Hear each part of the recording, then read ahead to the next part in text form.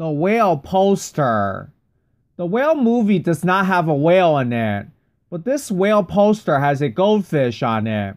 This poster was released during the Venice Film Festival, but you don't see this poster much.